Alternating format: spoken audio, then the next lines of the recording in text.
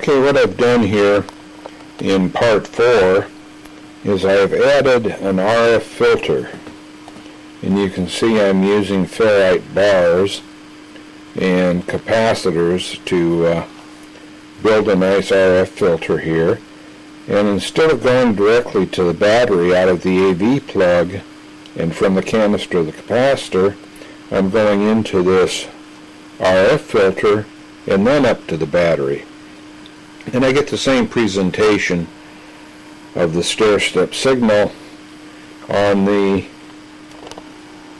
spectrum analyzer, but we also start seeing some artifacts occurring in the battery.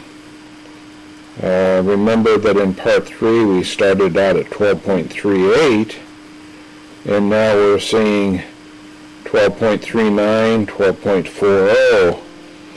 So we're seeing some very strange artifacts coming out of this this hybrid circuit. Obviously it's going to need a little bit more exploration because there's no possibility that we can actually be charging the actual battery that it's running on.